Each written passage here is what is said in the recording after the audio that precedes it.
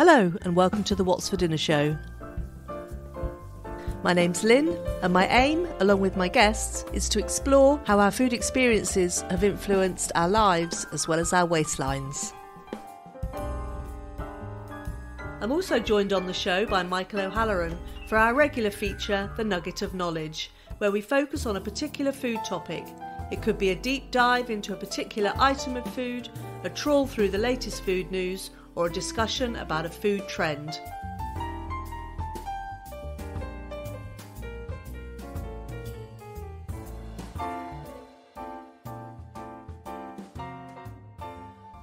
God forbid, we'd have cockles and I'd put as much vinegar on them as possible to try and sort of get some sort of taste into them. It was just like chewing gum, really, tasteless chewing gum to me. And don't like to be one of these people that go abroad and won't sample things.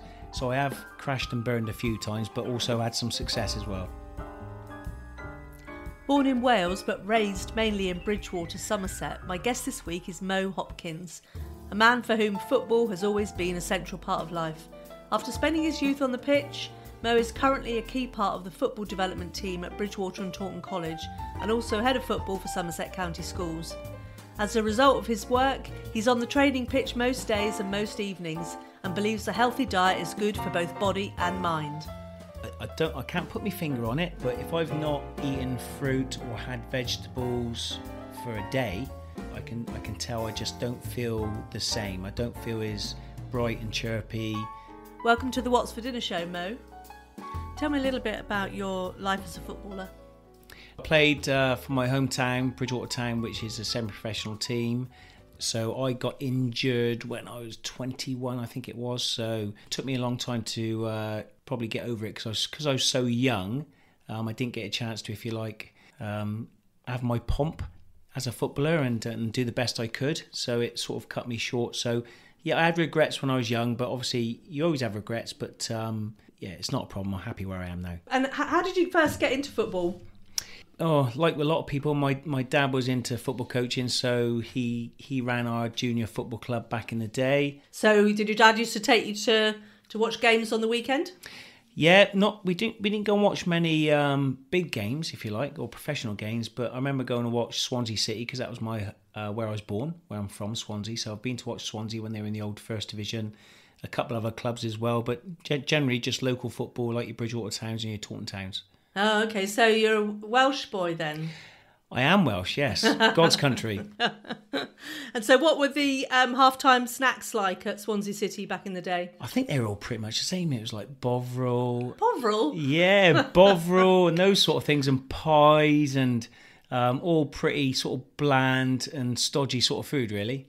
Yeah, I guess that's what you need on a cold winter's day, though. Yeah, definitely. And when you used to get home from the match, would your mum have hot dinner on the table for you?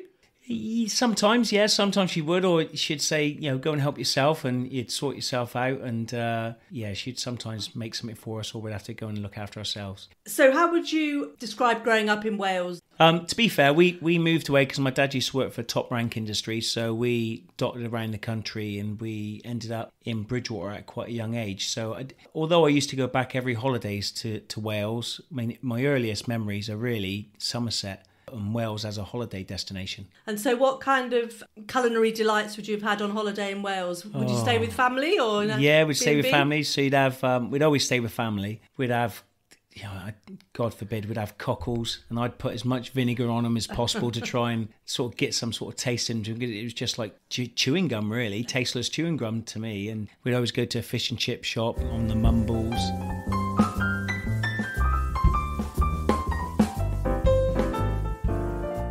So what about nowadays when you're at home? Do you do much cooking? No, I don't do a lot of cooking. My wife does, because obviously, as you know, I'm out doing football. So generally, Kath will prepare a meal. So no, I do every so often do a pasta. I like doing me pasta bakes. So I'll do that with chicken and vegetables and cheese. I do like me cheese, unfortunately, so I'm a bit guilty of that. Yeah, and that's good. Yeah, so she kind of has your favourite dishes on rotation. Yes, yeah, definitely on rotation. So she'll sort of do it week by week. And so how do you think sort of what you used to eat as a child is kind of different to what you might be eating nowadays? I remember as a child, we would definitely always have a roast on a Sunday. And that would either be chicken, or it would mainly be a chicken or a pork. Sometimes beef, but mainly chicken or pork. So we'd have that on a regular basis. But during the week, my mum used to make a lovely curry.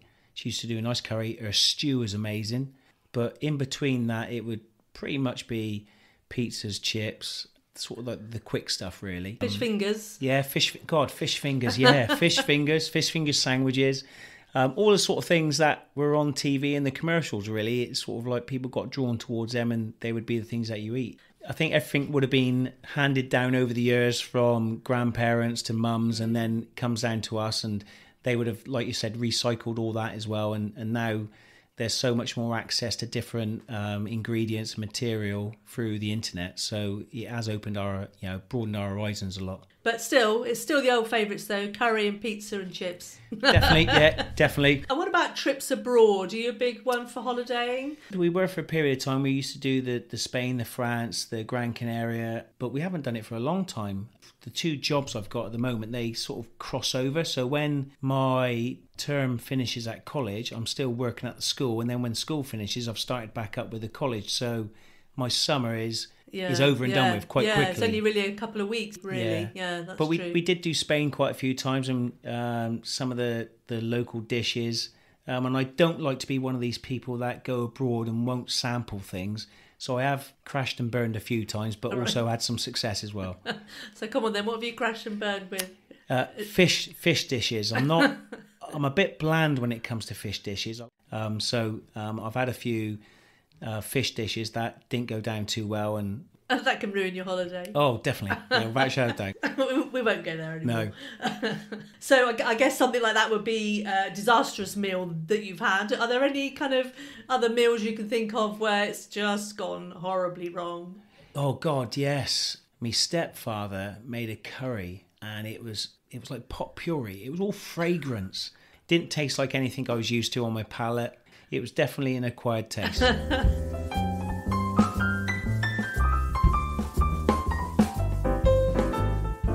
I do like chicken dishes. Being into sports and stuff, I don't like the heavy meat. During the sort of summer period, it'd probably be salads more than anything, or it might be a chicken curry but a light one, or chicken with. Recently, I've just been having chicken with reggae sauce, bit of fried rice, and that's me done really. Yeah. I gotta be honest, it gives you some really good energy to push on. And obviously, like you said, I do like fruit, or I do like a bit of salad, or vegetables go with it, because you've got to have that as well. The sort of youngsters that you're working with at the college, do they have a good understanding of what they should be eating to maximise their fitness and their health? I think so. I think sometimes everyone's guilty of being a bit lazy, but I think they're well educated by the college in terms of what's going to be good for them to eat, digest, and obviously give them as much, if you like, bang for the buck. Because you want something that's going to sustain your energy levels for you to work hard on the pitch, off the pitch, and get yourself ready. So they seem to be okay, although when we have away games, they all want to stop in Kentucky, or they want to get a Big Mac. So yeah, they sort of slip on match day, but after the game. Yeah, well, I guess it's just like a celebratory tradition, isn't it? Yes. To stop at a fast food outlet on the motorway and get what you shouldn't be having.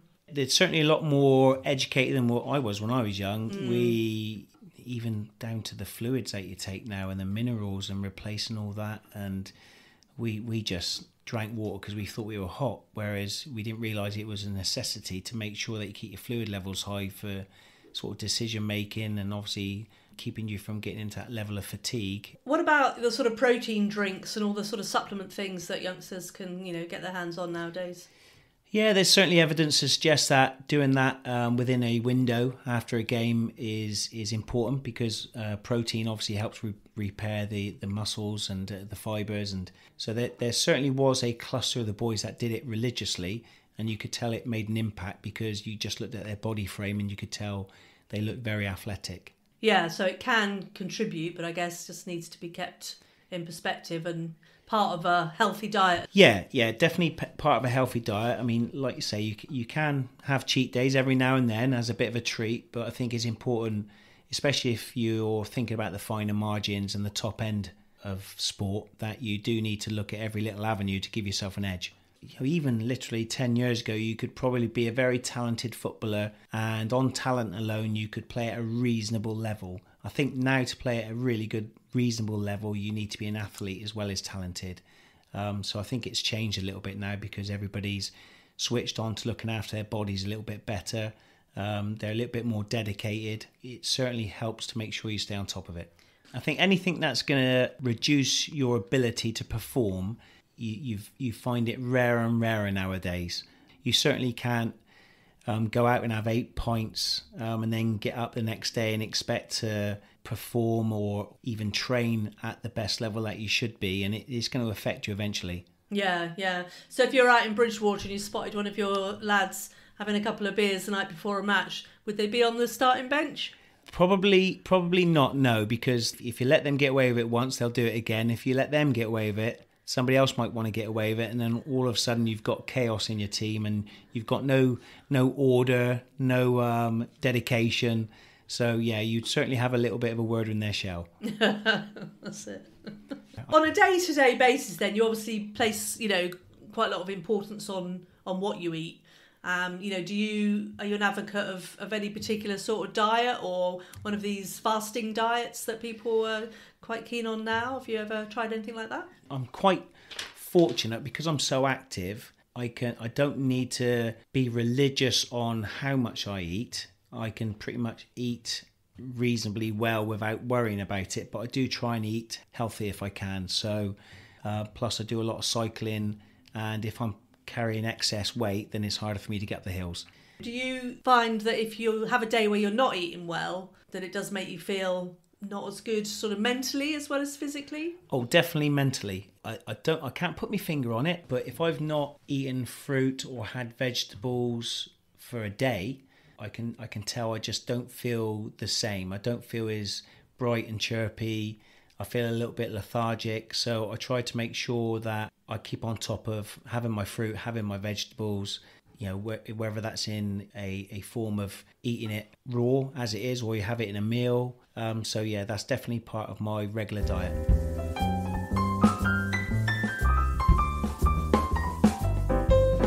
So are you a smoothie lover? Do you get the old NutriBullet blender out? I was for a while actually. I was having my smoothies regularly for a while. Now I've got switched off a little bit. Okay, yeah. So I've gone back to me raw fruit now. But I have been an advocate of having the smoothies. When I was young, my dad used to try and get me to eat raw tomatoes. I can have tomatoes blended, put on a pizza, but I can't eat a raw tomato. Right. That feeling, that urge feeling, because when I was young, it used to make me, because of the sharpness of it. That's one of the foods that I try to avoid.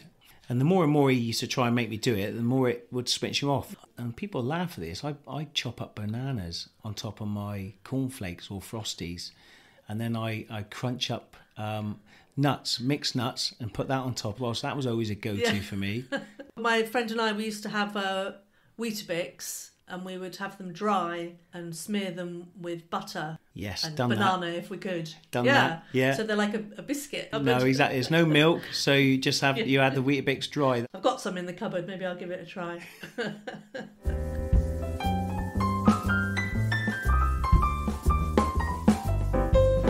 Bolognese was one that I struggled with because you had was it plum tomatoes chopped up in there? Yeah, probably, yeah. Plum tomatoes, I struggled with spaghetti bolognese, and there is a funny story. We had a monster plant next to the dining table, and I would mix my spaghetti bolognese in with the soil at the bottom of the monster plant to try and disperse it so I could get away with not eating it. That was one. No wonder the plant was a monster. It was a big plant. It was a big plant. Who's most inspired you, do you think, in terms of your eating habits?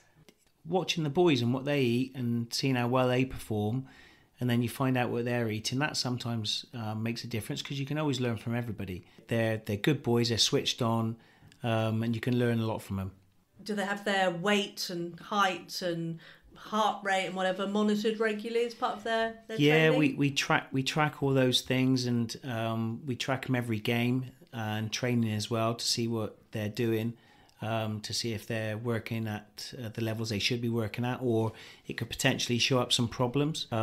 Certainly, if what they've got access to, and we'd have that access to that as youngsters when we were young, it would have made a big difference. Yeah, maybe we would have won the World Cup. I think so. We've definitely done it by now, that's for sure. That's for sure. Well, maybe the next generation. Yeah. Great. Okay, thanks, Mo. It's been lovely speaking to you. I hope everything goes well for you the rest of this season and into the next. Thank you very much, Lynn. Okay, cheers. Hey, the show's not over just yet. Now it's time for a little nugget of knowledge. So my guest Mo Hopkins talked about eating fish and chips on the Mumbles in Wales, when he used to go on holiday to Wales. Michael, do you remember if you ate fish and chips when you went on holiday?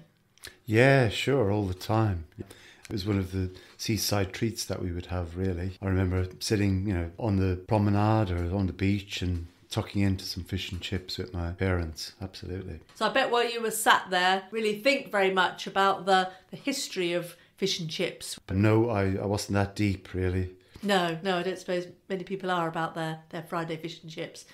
But I'm here to tell you that basically fish and chips were sold separately or as two different items. What a crazy idea that is. I know, imagine having them not together. So the fish coated in a light batter and fried in oil originated really with the Portuguese and Spanish Jewish communities. So they used to serve fish on a Friday evening at the start of Shabbat or the Sabbath. Yes, right. Because obviously in the Jewish religion they're not allowed to cook any food for 24 hours, I think it is. Okay. Yeah, so they would have fish coated in a light flour batter on a Friday evening, and it was always fried in oil so that it could be eaten cold for the third Sabbath meal on the Saturday afternoon. It's believed that that's where the idea of frying fish in batter originated from. It was only in 1860 that they believe the first fish and chip shop was opened in London. So the first fish and chips. Yeah, the first time that fish and chips were sold together as a sort of a takeaway meal in Bow in East London, and it was opened by an Eastern European Jewish immigrant called Joseph Malin. So there's the connection to the Jewish religion. Good old Charles Dickens, he mentions fried fish warehouses in Oliver Twist. Now that was in 1838 that was published, and in 1845 a chap called Alexis Soyer, who wrote one of the sort of early cookbooks called A Shilling Cookery for the People, he gives a recipe for fried fish Jewish fashion, and it's a fish dipped in a batter mix of flour and water. Now the chips, obviously, they first appeared about the same time, and again Charles Dickens mentions them in A Tale of Two Cities. There's a quote from that novel: husky chips of potato fried with some reluctant drops of oil. Why was the oil reluctant? Well, I don't know. I'd have to read A Tale of Two Cities to get the full... I've known some fish and chip shops where the oil was anything but reluctant. Yeah, that's right. Yeah, so Charles Dickens was obviously a big fan of fish and chips separately. Presumably, I'm not sure when he died, but if he was around in 1860, I'm sure he would have visited Joseph Malin's shop. Up north, by the way, the first fish and chip shop apparently was opened by a chap called Mr. John Lees, and that was in about 1863. And so that was a tale of two chip shops. Yeah, yeah, maybe, yeah. By 1910, there were over 25,000 fish and chip shops across the UK.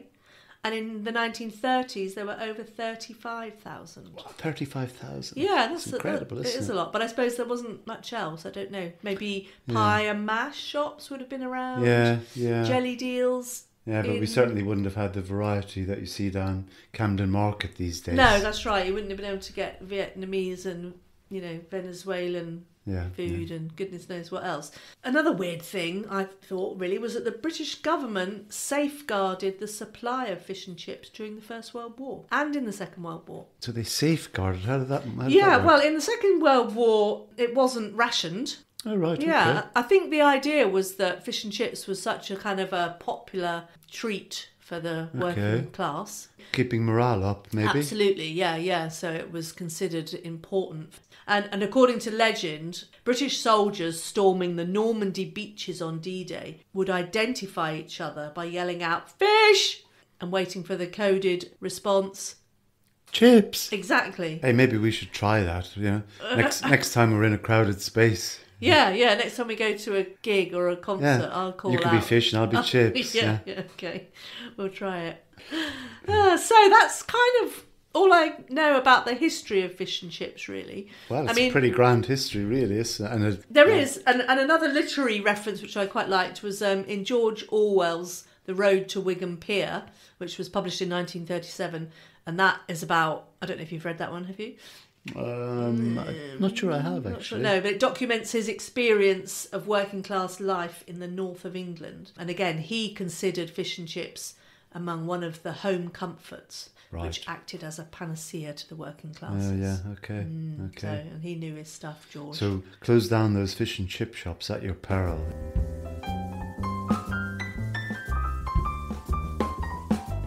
And of course, very famous fish and chip entrepreneur, Harry Ramsden.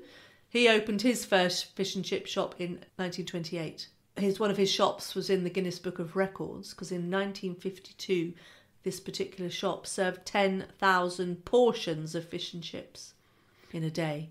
Was that just a particularly busy day, or had he set out to do that? Well, I'm thinking if he was in the Guinness Book of Records, he probably set out to do it. He probably advertised and encouraged people to come. But still, to be able to serve that many, he must have had some pretty speedy fryers and back in 1952. Chip choppers.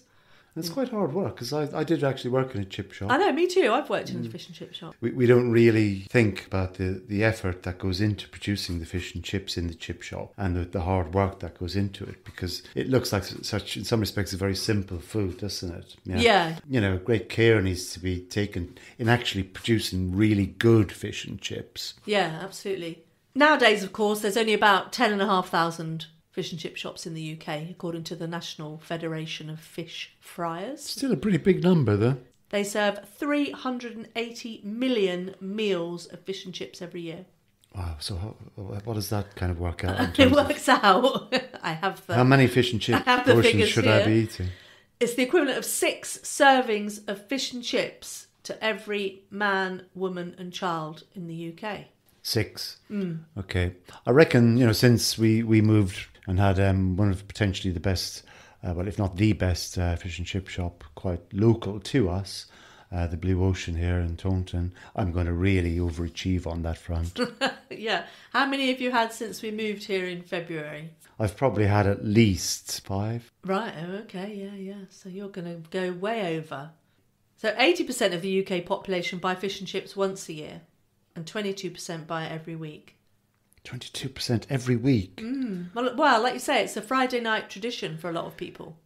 Right, now come on, nutrition-wise, what do you think? Fish and chips, good or bad?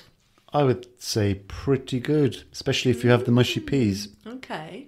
I suppose the balance of protein and carbohydrate and fats, it's probably not that bad. It all depends on how well it's cooked, which I imagine is to do with the quality of the oil, the temperature of the oil, how often the oil is changed, and all that kind of stuff. So, so if you go to a decent place, then presumably the nutritional value is going to be better. I mean, looking at the NFFF, which is the National Federation of Fish Fryers. So they have looked at 250 grams of chips cut into 1.4 centimetres by 1.7 centimetre chip slices. That apparently is the optimum. It's a pretty robust piece of science there. It is. And that has just under 600 calories. So, that's... Yeah, that's pretty hefty, isn't it? Pretty hefty. And then a 150 gram cod portion has got around 320 calories. I don't think 320 is not bad for a... No, I mean, I'm assuming that's the fish and the batter. I mean, that's got to be the end product, hasn't it, that you're consuming. Yeah. So again, the quality of the batter probably comes... Yeah, it's everything, isn't it? Yeah. And it does vary a lot due to the portion sizes. Some of the fish that we've had from the fish shop down the road have been huge, Chip portions are always huge. Yeah, so next time we have it, we might get the scales out and have a weigh. It's coming in then at about 900 calories, sort of as an average, which to my mind is probably the same as about a burger. Yeah. Maybe even less if you had a burger with lots of Other toppings and cheese and goodness knows what else on.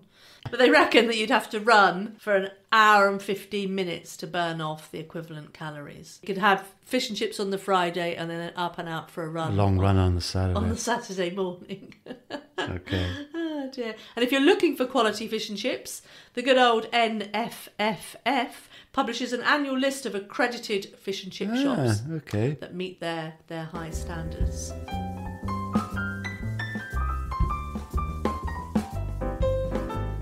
Been in the news quite a lot lately, fish and chips. Yeah, because of the price rises, isn't it? Absolutely, really? yeah. I mean, the price rises of fish and chips due to mainly the impact of the war in Ukraine. Really, that's the main impact. Yeah, it would seem so.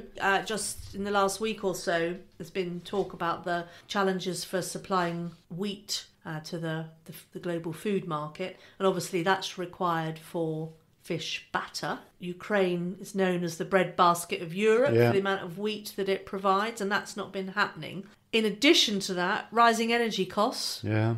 Plus, the cost of gas has meant that fertiliser has also gone up in price, which has affected the price of potatoes. Yeah. So it's like a perfect storm. Well, it is really, yeah. I mean, we produce a lot of our own fertiliser, and apparently quite a lot comes from Russia. So on both counts, supplies have been disrupted. It's quite worrying, really. Like, you say that the number of fish and chip shops has, it's easy for me to say, isn't it? Fish and chip shops has decreased. It's down to 10,000 now. Is that what you said? I 10 think. and a half, yeah. Hopefully, this latest kind of battering that they're taking is not going to affect the numbers even more. Yeah. Well, I mean, it probably will. I mean, the supply of fish, around 40% of the fish sold come from Russian trawlers. So obviously, right, okay, that's been a bit of a challenge. And then the UK and American governments have issued trade sanctions against Russia, which have also increased the prices of fish. Right, so tariffs on fish imports from Russia now stand at 35%, which I think is considerably more than they used to be. Sunflower oil as well, which is often used for the frying. Yeah. Russia and Ukraine produce over 50% of the world's sunflower seeds, which are used to manufacture sunflower oil. So that has been problematic. And then last but not least, there's been a return to 20% VAT on the catering industry, which I think was waived or reduced anyway during the COVID pandemic. Yeah. Last time you bought fish and chips, how much did it cost you? A portion of chips and a couple of cod, and that was about £16. Right, okay. Yeah. So do you think it represented value for money? I think so, yeah, absolutely. Funny enough, actually, there was a fight there when I was there, yeah. One of the fish got battered. Sorry, I had to say that. Yeah, tough times generally. You've kind of helped me understand a little bit more about the fish and chip industry and actually the impacts that it's suffering at the moment, really. Yeah, definitely. Yeah. So it kind of means that, Friday Fish and Chips is taking a battering, but it's battering the pocket as well. It's still value for money compared to, pizzas and curry. Maybe not to a McDonald's type meal. Yeah, maybe, but it's a different... A Big Mac meal for sort of under £6. But it's a different, it's a different experience, isn't it? Yeah, it is. Yeah. I know which one I prefer personally. Yeah, fish and chips. Absolutely. So have you got any more fish and chip jokes that you want to share with us, Michael? I've got one other, I think. Go on then. Guy walks into a chip shop with a fish under his arm. Says to the guy behind the counter, "Have you got any fish cakes?" The guy says, "No, sorry, we don't do fish cakes." He says, "That's a shame. It's his birthday today." And on that, we'll sign off. Bye. Cheers, until Michael. Next time. Thanks for listening to episode 4 of the What's for Dinner show. If you enjoyed it, please share to anyone you know and help me spread the word about my new podcast. You can usually share from your podcast provider. It might be Apple or it might be Spotify. Or you can find me on Facebook, where you can follow my page and share my posts. Search for @What'sForDinnerShow. Why not check out my previous episodes? You can listen to Carrie Crane talk about her journey to health and fitness, And if you're looking for a way to get exercise into your own life, you can sign up to her fitness classes, mention the What's for Dinner show and get your first week's membership free. Once again, thanks for listening. See you next time. Just before I go, I'd like to say thank you to